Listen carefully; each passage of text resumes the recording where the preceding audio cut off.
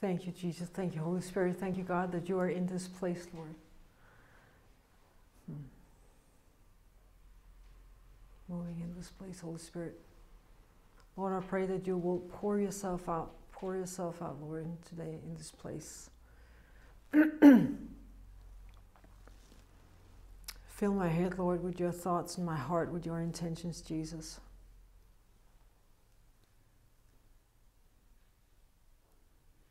During all circumstances in life, if we just really learn how to wait for you, things will go so much better and well.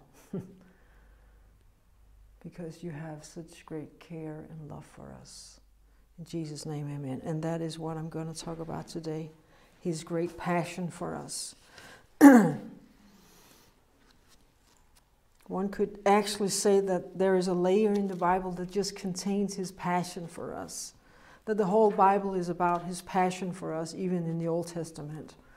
If we look thoroughly into Scripture, we will see this fact. So I'm taking a story out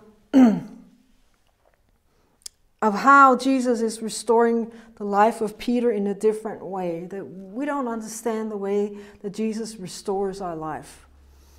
He does it in such a way that is so refined, and yet we go through things when we don't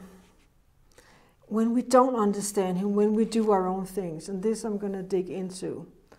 And then summarize with his great passion and love for us, pictured all through Peter's life. I'm just going to read a story here, because this is a previous story to the main story that I have for you today. This is in Luke 22, and this is verse 56.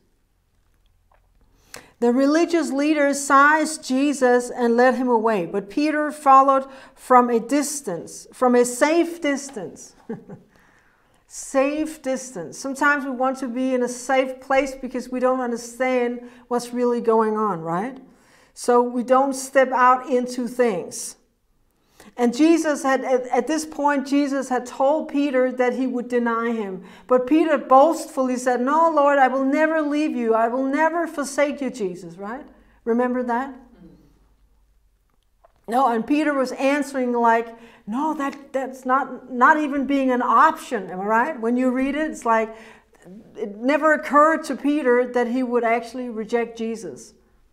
But it proves how frail and fickle the carnal is.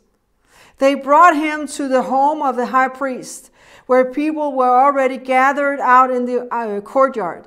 Someone had built a fire, so Peter inched closer and sat down among them to stay warm.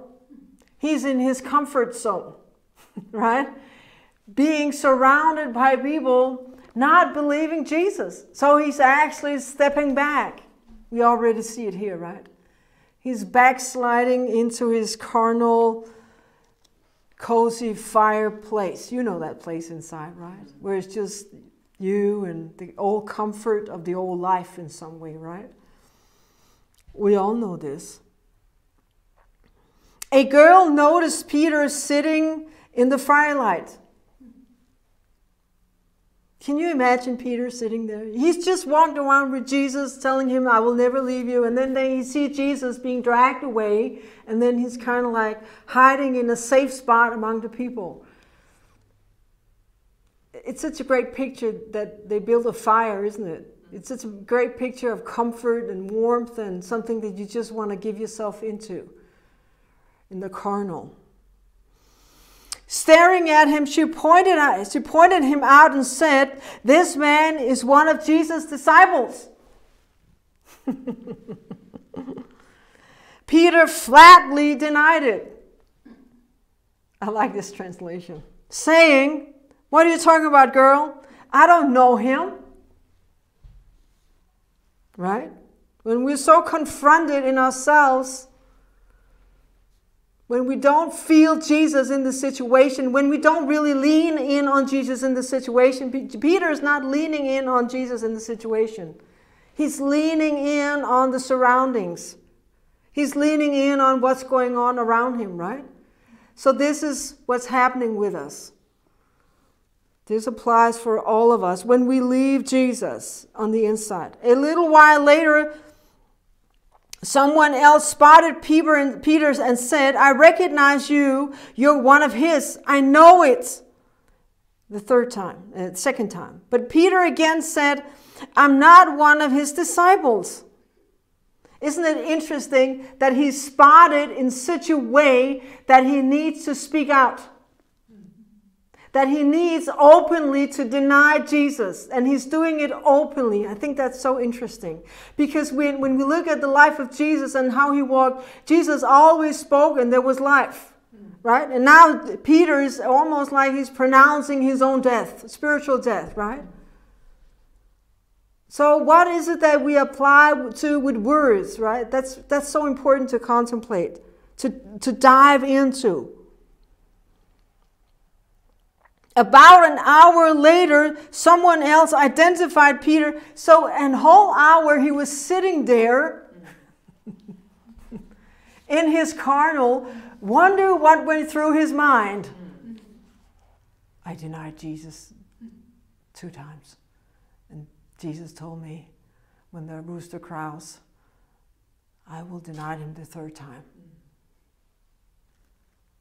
He must have thought of that. That must have gone through his mind. And while he was thinking all that, he saw Jesus in the distance with the high priest, handcuffed, carried away probably like that, right? Someone else identified Peter and insisted he was a disciple of Jesus, saying, look at him, he's from Galilee, just like Jesus. I know he's one of them. It's such a great picture because the Bible talks about that we shouldn't be ashamed of the gospel. And the third one is really identifying Peter being one of Jesus' disciples in such a way that you can't miss it, right? But Peter was adamant, listen, I don't know what you're talking about. Don't you understand? I don't even know him. I don't even know him. And while the words were still in his mouth, the rooster crowed. Jesus is so spot on in his prophetic ways, isn't he? You don't miss out on anything with Jesus, right? At that moment, the Lord was being led through the courtyard by his captors, turned around and gazed at Peter. Can you imagine that? All at once, Peter remembered the word Jesus had prophesied over him. Before the rooster crows in the morning, you will deny 3 times that you even know me. Peter burst into tears, ran off from the crowd, and wept bitterly. Right? Oh, you can just feel that one, can't you? I can just feel that one. That rejection of Jesus, just reject Jesus in a way. And he knew that Jesus had spoken it to him. So everything that Jesus says to you is the life. It will come to pass. Right? So let's look at how Jesus is going to restore him. This is in the book of John, and John is the one, I want you to remember, John is the one telling this story about Peter. It's John writing, not Peter. We don't hear Peter talking about this story any place or any time. Isn't that interesting?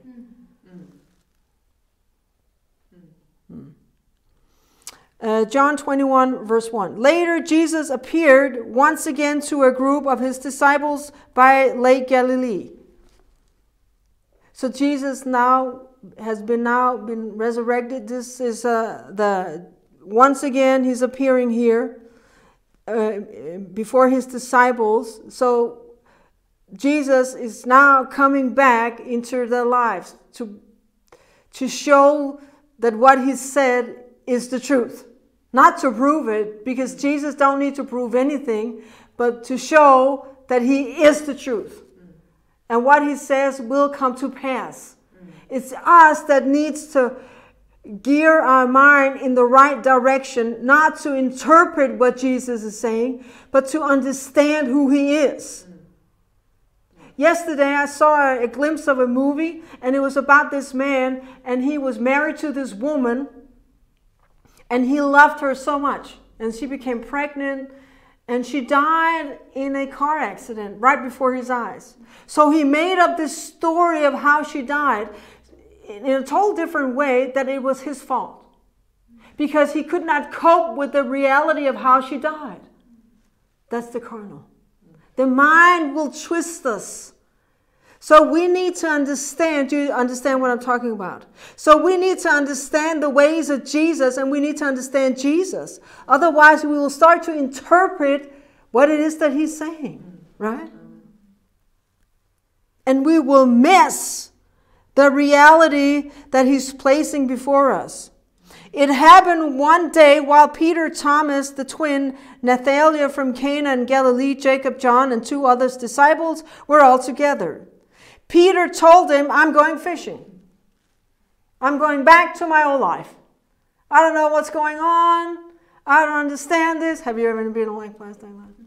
And you just had this glorious experience with Jesus Christ. And then 1 week later, you're almost off in your own life, right? You want to leave, you want to check out. I'm just going to go back doing my old works, right? I'm going fishing, and they all replied, we'll go with you. We'll go with you. So they went off and fished through the night, but caught nothing. Again. That's the same story as in the beginning, when Jesus meets them. It's the same story, it's the same happening. Isn't that interesting? I just love to contemplate those things. Why God is doing it like that. And we think we understand God. That is so pathetic. Anyway, but they caught nothing. So imagine this. Jesus no longer here. He's risen, but we haven't seen anything of what he's talking about, really. I don't understand. So let's go fishing. Let's do the old thing, right? That's the nature of the carnal. That's the response to the situation through the carnal. I'm just going to go in my repetitive mode of the things that I know, which is of comfort to me, right? That's the nature of the carnal, right? Then at dawn, Jesus was standing there on the shore, but the disciples didn't realize that it was him. He called out to them saying, hey guys, did you catch any fish? No. Not a thing, they replied. No, not a thing. Just shouting out to the shore. Jesus shouted to them, throw your net over the starboard side and you'll catch some. You would think they'd be like, that's got to be Jesus. But no, that's not what's happening. It's the same story repeated here again. So they did as he said, and they caught so many fish they couldn't even pull in the net. This is such an interesting part. Then the disciples whom Jesus loved said to Peter, then the disciple whom Jesus loved, that's John. And this is the way John is describing himself. Right? That means when we meet Jesus, we will start to act and behave differently. We will become a new person. That is such a weird way he's describing himself, isn't it? Then you'll be writing, then the disciples whom Jesus loved, that's me. That's such a weird way of describing yourself, right? That's us. So we're going to change in our behavior and the way we describe things and the way that we see things. I just love that. Isn't that beautiful? Then the disciple whom Jesus loved said to Peter, Peter hadn't recognized him because he's saying this to Peter. So John was the first to recognize Jesus. That was John, the disciple Jesus loved. He was very close to Jesus. Jesus had 3 disciples that were close. But the first one here recognizing Jesus was John. It's the Lord. When Peter heard him say that, please pay attention to all the words spoken here. right? Life came, right? Life came to Peter. Boom. He realized that's the Lord. Do you think it was by seeing? No, no, no, no. It was a recognition of the Spirit. Something happened within him, right? Because otherwise he would have recognized Jesus beforehand. If it was by sight. Do you understand what I'm talking about? All those little details we have to pay attention to in our lives. When Peter heard him say that, he quickly wrapped his outer garment around him and because he was athletic. In the Greek it says he was naked. It's like, that don't add up. But in the Aramaic it says he was athletic. So he took his clothes and he wrapped it up himself around him. Sometimes you got to be ready for Jesus. You can't have your garment flipping around, things in the way when you got to go to Jesus. So you got to get it out of the way, wrap it around yourself.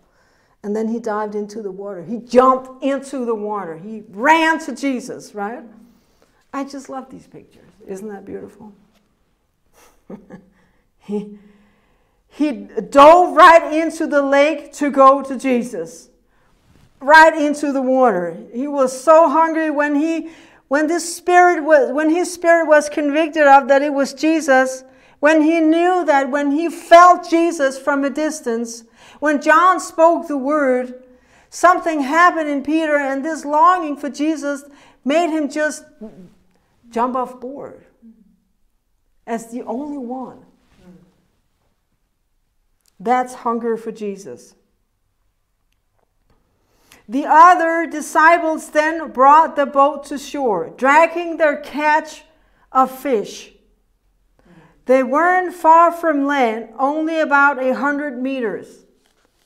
So Peter must have swummed, right? Wonder what happened when Peter came up before the others. I like to contemplate that. Standing there, it's you, Lord. What would you say, right? That he'd just been out all night fishing. He's just been out all night doing his old life. And then the Lord showed up in such a magnificent way. And he got so hungry in his spirit. And he went off and he swam the shore. And he was standing there.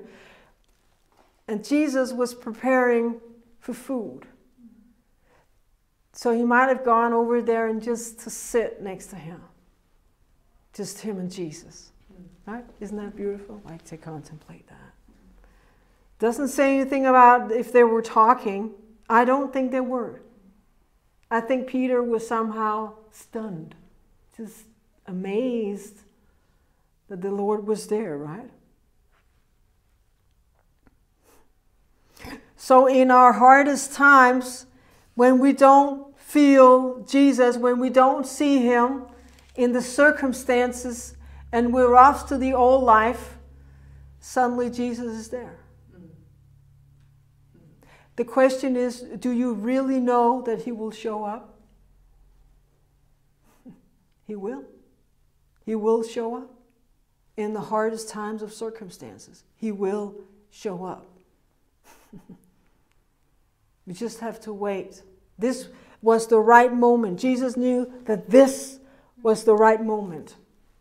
We don't know when the right moment is. Jesus knows when the right moment is. Have you noticed that there is a rhythm? That when you pray for something to get rid of something, that you go through the hardship of it first? Have you noticed that? That there is this inner ripping apart. Wonder how discouraged Peter must have felt. So discouraged that he went off fishing. And Jesus had told the disciples, now go into all of the world and preach the gospel. Peter had at this point seen so many signs, wonders, and miracles that we can't believe it. And yet he went back to his old life. This also proves the point that in the old life, when we go back, we need Jesus to pull us out. We need Jesus to come to the shore, to the lake of the shore, and to call at us when we are out in the ocean, on our ship, doing our old life, right? And we need Jesus to, hey, it's over here. That's not the place I've called you to be. Right? And you'll be like, but the question is, do you recognize Jesus in that moment?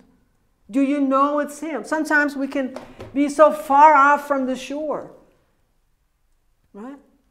In our own life. That is the question. Nonetheless, Jesus shows up. Nonetheless, Jesus will haul you in. Right? And when they got to the shore, they noticed a charcoal fire with some roasted fish and bread. So all the disciples now coming in. Then Jesus said, bring some of the fish you just caught. I don't think they spoke anything. I don't think they said anything. I just think that they were just in some amazement that Jesus was there. So Peter waded into the water and helped pull the net to shore. It was full of many large fish, exactly 153. But even with so many fish, the net was not torn. So what Jesus gives us of super abundantly provision, it won't break, it won't fall away.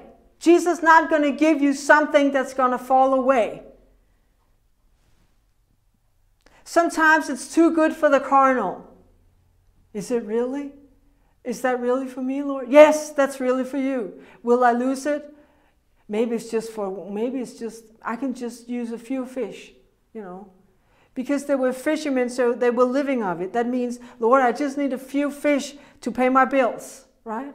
I just need a little money, Lord. But you're giving me all this?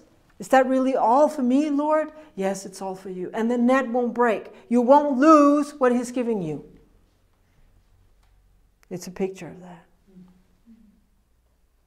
Come, let's have some breakfast, Jesus said to them. I wonder what they look like. Okay. Okay. Sit down. Okay. Right? And not one of the disciples needed to ask who it was, because every one of them knew it was the Lord. This is beautifully written. Then Jesus came close to them, right? And served them bread and fish. Isn't that beautiful? That's his primary trait, serving. He's now serving again after his resurrection. Serving the disciples, serving the people.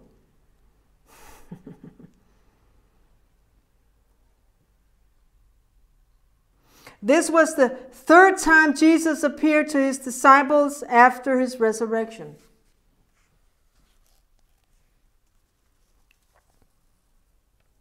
So they're sitting there eating breakfast. I don't think they spoke anything. I just think that they were in the presence of the Lord eating. Isn't that a great picture? Mm-hmm. Having communion with the Lord. That's a picture of that, right? You just went off in your old life on the boat, and then Jesus hauled you in. And when he hauled you in, there is communion. There is sacramenta, right? It's a beautiful, beautiful spiritual picture of what's really going on. When we're out in the old life, Jesus will come and haul us in. After they had breakfast, Jesus said to Peter, Simon, son of Jonah, do you burn with love for me than these?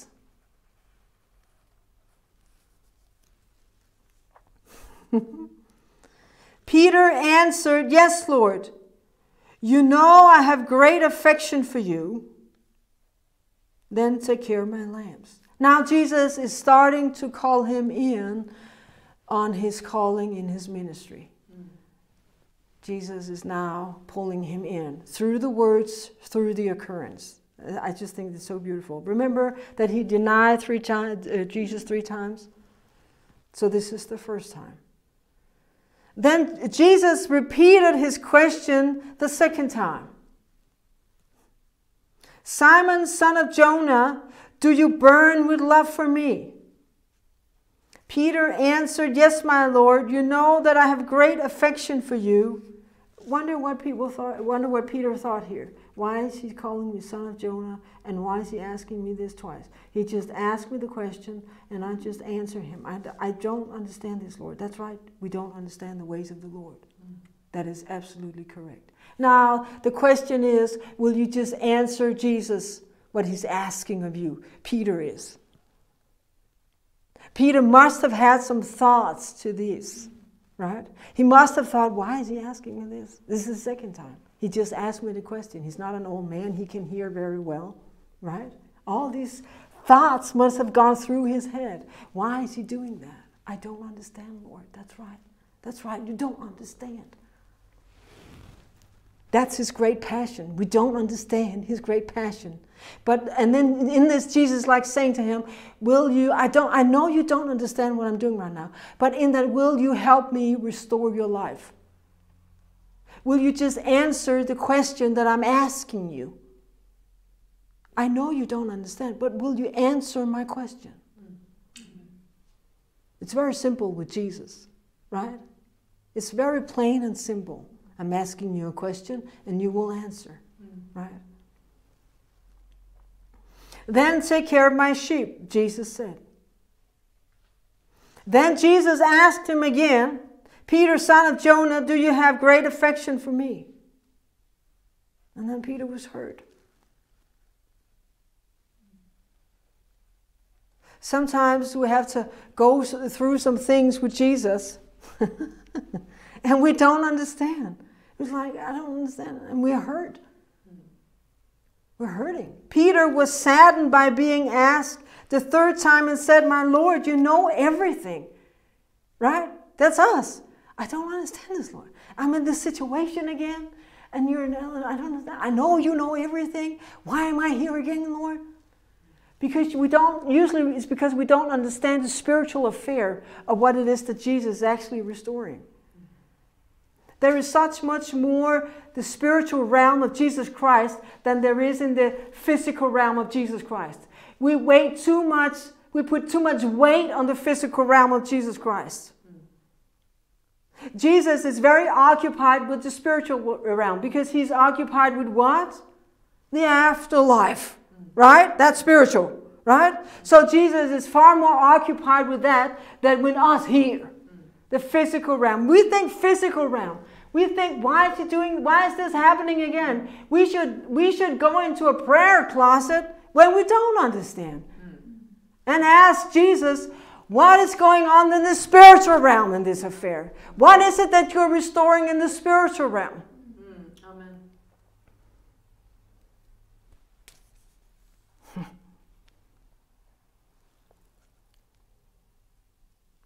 You know everything. You know that I burn with love for you. That's us.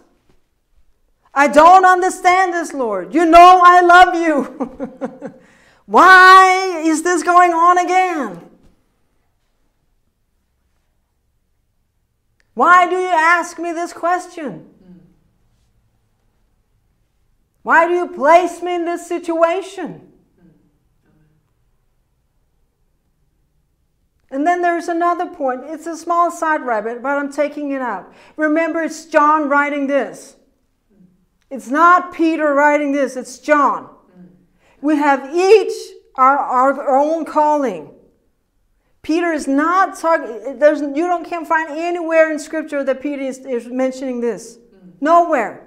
I find that so interesting. It's John describing this affair. Why do you think that Peter is not talking about it? Because he was hurt. Because he didn't really get Jesus. Right? It's hard to talk about those things where we don't get Jesus. Right? So he's not writing about this. I find that so interesting to contemplate. Jesus replied, then feed my lambs. Peter, listen. Now he's using the name Peter. It's like back here now. Simon, son of Jonah, that was his name before he met Jesus. And then he met Jesus, and Jesus gave him a new name, Peter, the rock. On you I will build my church. Peter was the feisty one. He had temper. John was more, oh Lord, it was more like that. And you can read that in Scripture. When we read how Peter is writing, and then when we read about how John is writing, and how John is describing, he's all about love. Oh Lord, the Bible loved you, and the love and the love. It's the love gospel, right? That's not Peter. Peter is full on fire, hands on, the first one in the water, the first one to take action. Such an apostle. To the fingertips, just wanting to go out there and get it, Peter, listen, when you were younger,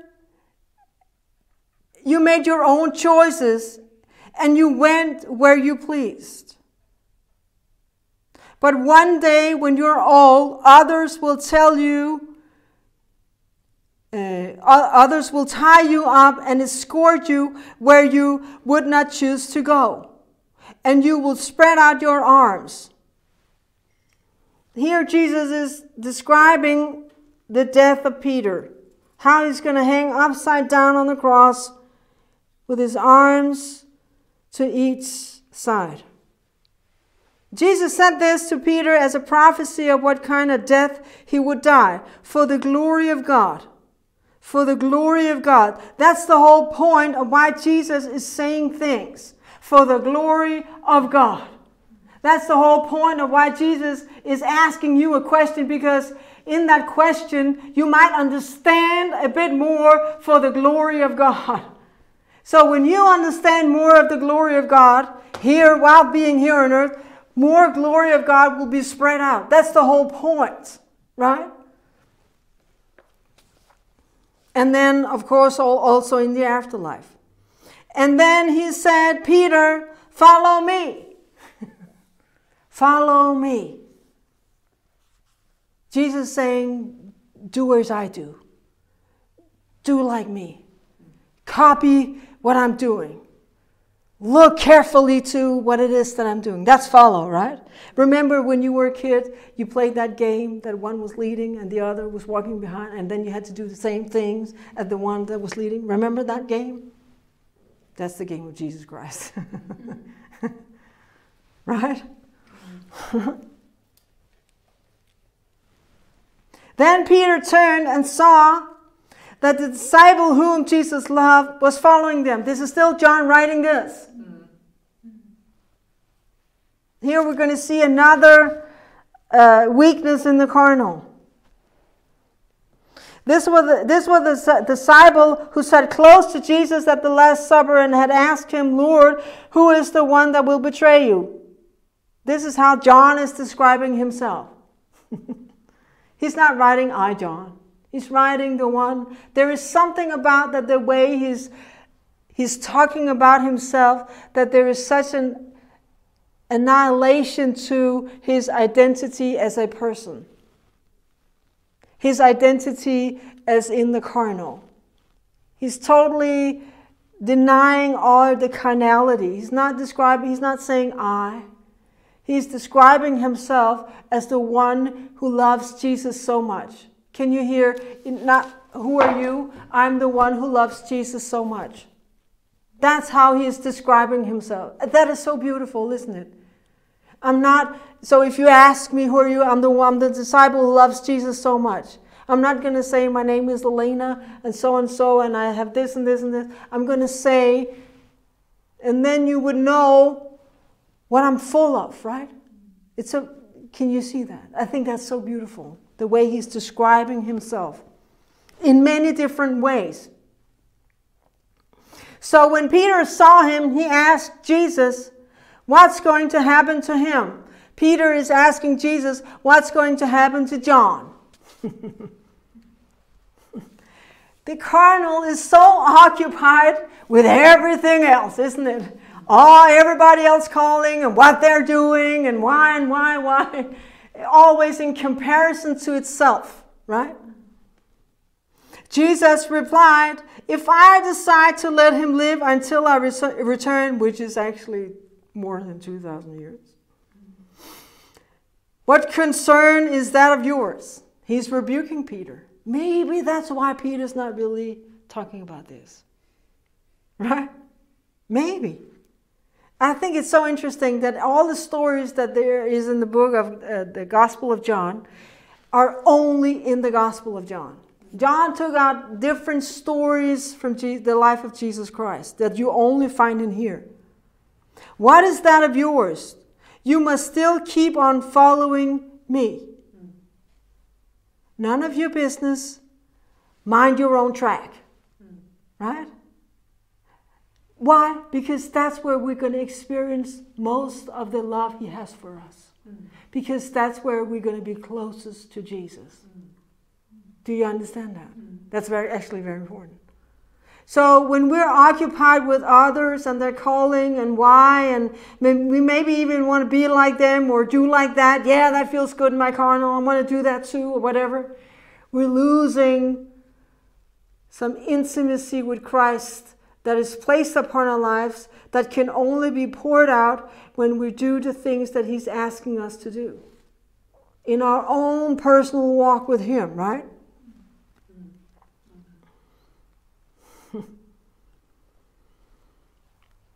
So hands off with other people's lives. Let me just see.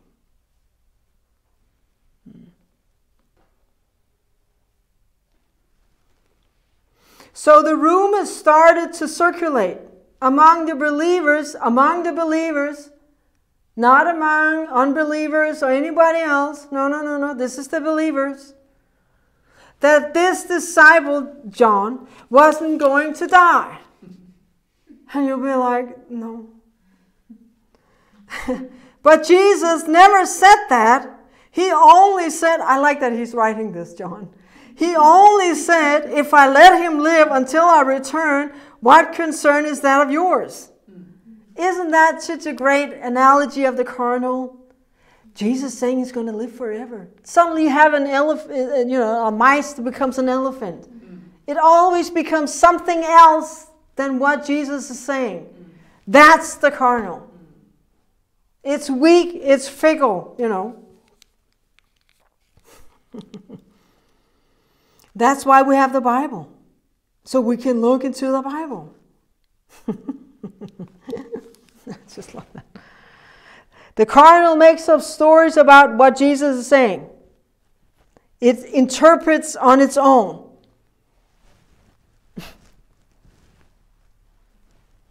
It's always about something else. Even the garden. No, the Lord said that we cannot eat of these, and we can't even touch it. The Lord did not say that.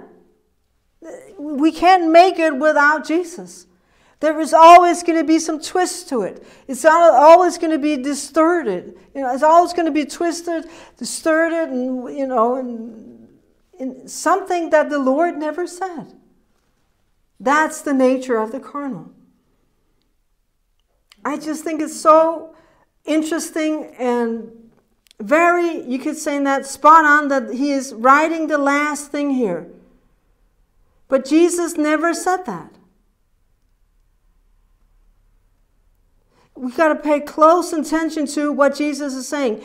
Jesus can speak 3 words to us and we can have all these stories about what it is. How many times have you ever had a dream from the Lord, or the Lord speak to you about something, and right away the carnal, blah, blah, blah, blah, it puts everything in boxes. Boom, boom, boom, boom, boom, right? It's just like that. Why? Because that's where the carnal feels most comfort. Everything is boxed up, in control, I'm in control, check. Right? That's not the calling from the Lord. Just like with Peter. Here, Jesus is announcing the calling of Peter. This is how Jesus is announcing, you're going to go into ministry now. Jesus is not saying to him, now you're going to go into ministry. No, he's asking him, do you love me?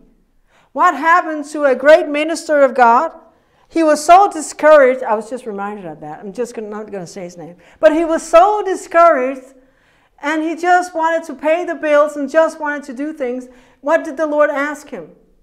The Lord asked him, do you want some money? And then he said, no, Lord. I want souls to be saved. So you see, the Lord asks us questions to reflect what is our response. Right? Where we're at, right? Sometimes the response is not correct the first time, the second time, or the third time. Just like with Peter, I don't understand. And he was saddened, But the Lord will not give up. So he's asking him 3 times. Restoring the old life of the rooster crowing 3 times. What do we really know when Jesus asks us or places us in situation repeatedly? What do we actually know what's really going on? Do you think it's for you? No? Do you think it was for Peter that he asked him? No, it was the restoring of the old life so that he could walk into ministry. Was that for Peter? No. It was for saving souls, to spread the gospel. Right? We're so occupied, the carnal is so occupied with itself all the time. Have you noticed that? It just you have 5 minutes with the Lord and you're all in the Lord, and then after 5 minutes, you're in yourself. You're in yourself. Right? And you'll be like, wow, man, I'm here back in this place again. How's it ever? Just proves to us how much we need Jesus. Right? It proves to us that that's the nature of the carnal. It proves to us that we can, in the carnal, perhaps stay in glory for 2 minutes, and then even in worship, you know this. How many thoughts do you have in worship that does not concern Jesus? I'm going to go home, and then I'm going to cook, and then I'm going to make that dinner. No, maybe I'm going to make that dinner. And then I need to do that. Oh, yeah.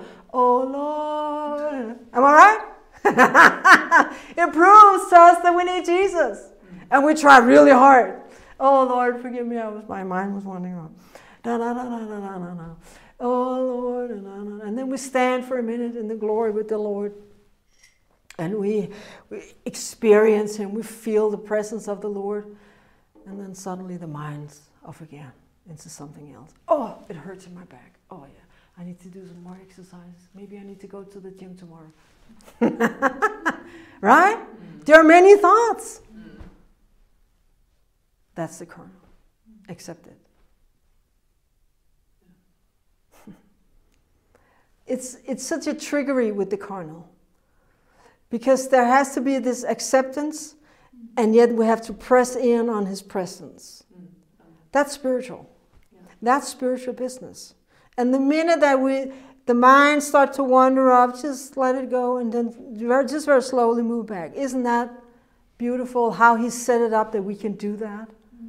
And we can do that without any condemnation upon ourselves. That's amazing. That's His love, right? Okay, let's see here.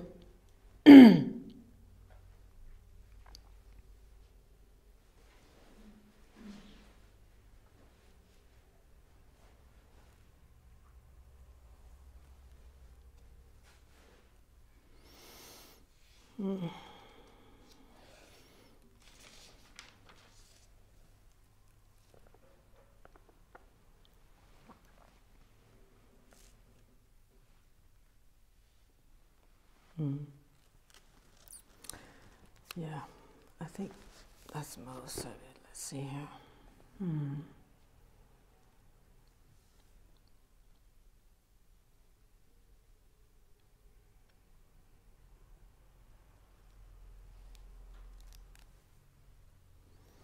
So His great passion for us is that we can't, you know this, we can't make it without Him. We can't, in that place, we can hardly even answer correctly. You see, at some point, when we've been purged so much, that when Jesus asks us a question, the answer that comes out of us is the answer that he's looking for, but it comes from his Spirit. It does not come from us. How foolish to think that he would transform the carnal into something of him. That's not the nature of God. Do you understand these affairs? Let me explain a little bit. The affairs of God is that he will transform, that he will occupy us so much that it will only be him left.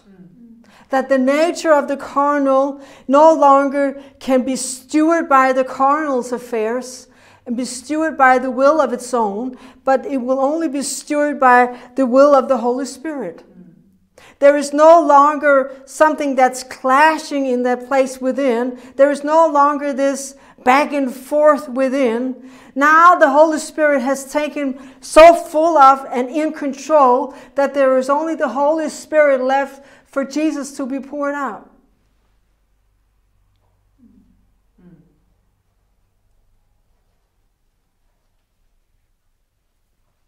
After this, the Holy Spirit came on the disciples, and then they went off into the world and preached the gospel.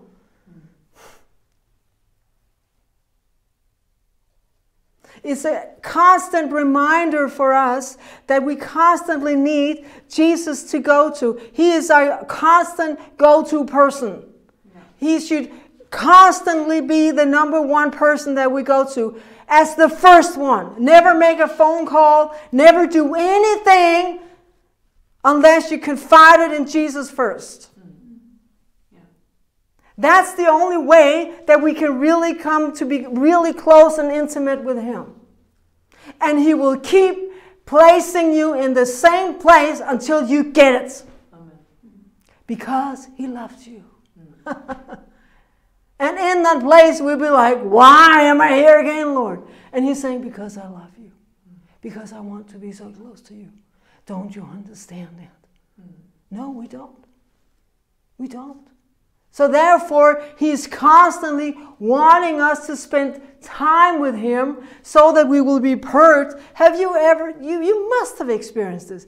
Just 10 minutes in his presence and you just know things are never going to be the same. How can you explain that? You can't. 1 minute in the anointing is worth 10 years, 100 years of working in our own, right? And yes, then we go off to life, out in life, and to life. We go to work, we do things. And then the carnal starts to grow. That's why we got to come in and drink. Drink. When we drink of God, when we drink of Jesus, the carnal diminishes. There is a rhythm in these things. It's all spiritual. And then we go out in the world, and then we have to become a mother, and then we have to do this, and then we got to go in and drink it. And you can do that while cooking. When you become really good at being in his presence, you can do that while cooking. Because now you've changed so much in his presence that you no longer just can go back just to be carnal. Do you understand these things, right? You experience this, right? So more of him and less of us. Drink, eat, drink. That's what we do in worship. That should be the inner heart's position. Yes, we worship here at church for so and so in time, but that should be the inner heart's position of constant worship to the Lord. Right? So that he can pour himself out through us.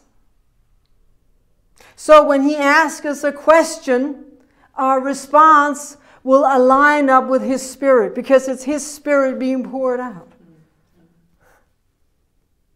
I think there's way too much emphasis on us doing some work. That's the Old Testament. We can't work in the spiritual. How many people do actually see spiritual things? Most people don't. Most people don't experience anything spiritual. Not on a continuous basis as to know what's really going on, you know. But the more we spend time in His presence, the more we become spiritually aware of what's going on around us. Because His Spirit, we are constantly inviting His Spirit to walk through our lives, to be the vessel that He can pour Himself out through. First, there has to be this cleaning up, but we still need to constantly go to Him. We should never become so sure that we think that we got it. The minute that we think that, we lost it. That's a for sure thing. So in the spiritual realm, there is this order, and yet it's not in boxes. We can never box the spiritual. Because what I'm saying to you right now holds some contradictions. That's on purpose. Because if I said it's just like that, then your carnal would be like, that's it, I got it. And you're taking many notes, and you're, yes, I got it. Right? That's the nature of the carnal. We have to figure out that the spiritual, that His Spirit is alive. What is alive? If you look at a plant and it's alive, it does not look the same as it did yesterday. Something grew, something changed, right? That's God. And we think that's a plant, that's it. How stupid is that? Right? No. We're going to look at it and then we're going to see it's changing. It's molding. Wow, there's a flower coming maybe. Right?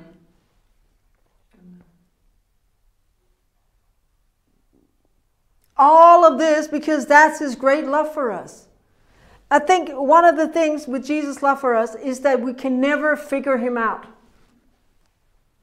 Yeah, but you just said last week that you can know God. How does that? I don't understand, Lena. That's true. I'm going to keep holding on to my contradictions because that's the truth of it. Because in that place, you will stay awake. You see, if I preached and you were not thinking, I failed. My job here is to make you think.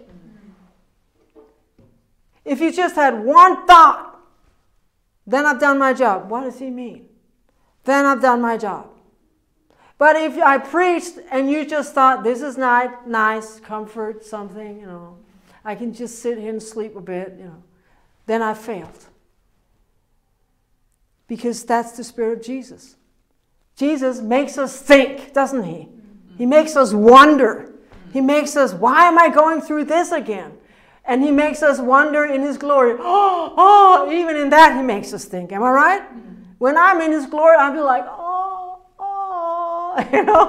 I'd be like that, and I wonder, and I see things, I experience things, and I wonder. When I'm in pain, I wonder. He wants me to think, right? So I wonder about the glorious things, and I wonder about the horrible things. If there is a good God, then why is there, all these questions, right? And what happens when we think? We search Scripture. We search Him out, right? I got to figure out this. So we start Googling or reading the Word or whatever. What does other people understand? I do that. One time I was so desperate, I wrote how I felt on Google.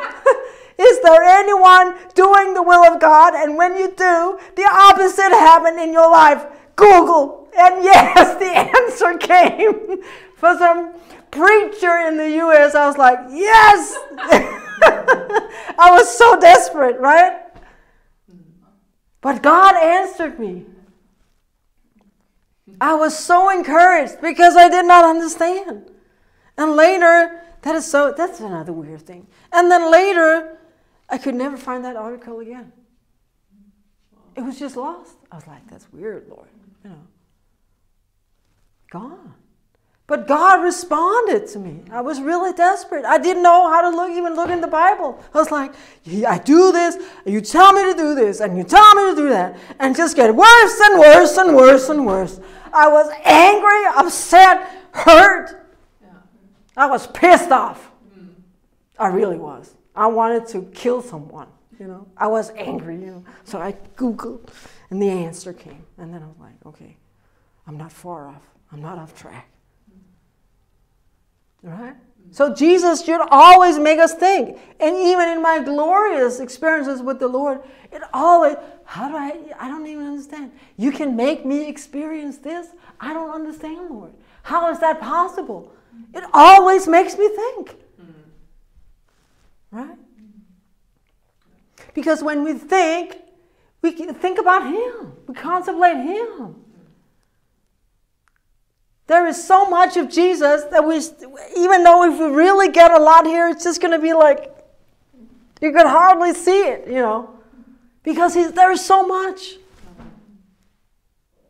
And He wants to constantly show His love for us, right? Constantly pour out Himself to us, right? So that we will get as much as possible while being here on earth, because that has a direct influence in heaven. All out of what? His love, the great passion.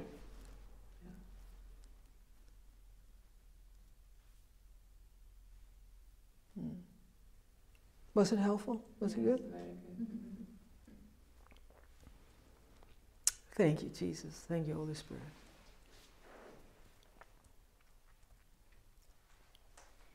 Thank you, Lord.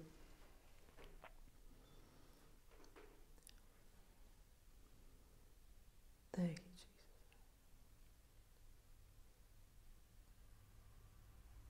Thank you, Jesus. And in the remembrance of His great passion for us, let's have communion.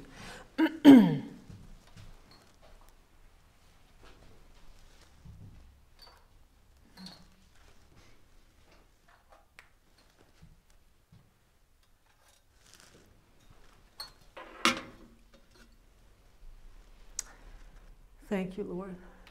God, I ask that you will bless this bread and this drink, Lord, that each of us are holding, Lord. And in remembrance of every word spoken here, Lord, that it shows and constantly proves your great passion for us, that you gave yourself away so that we may partake of what it is that you gave. You may eat the bread.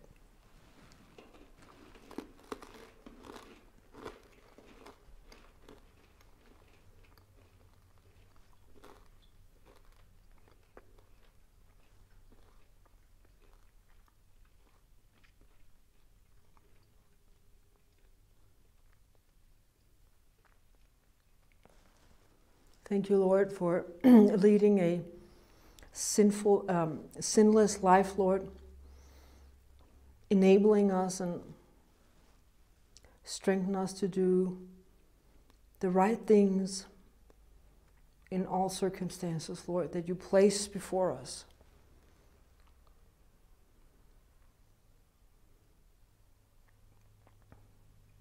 Through the shedding of your precious blood, Lord. All because you led a sinless life.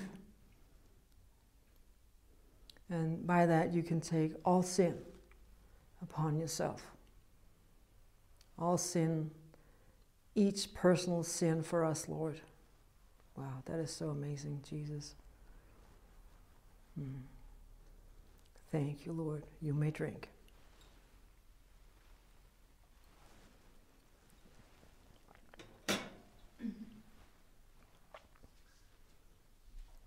Thank you, Jesus.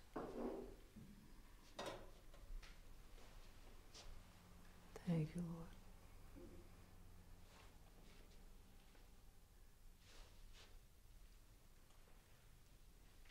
Thank you, Jesus. Thank you, Jesus.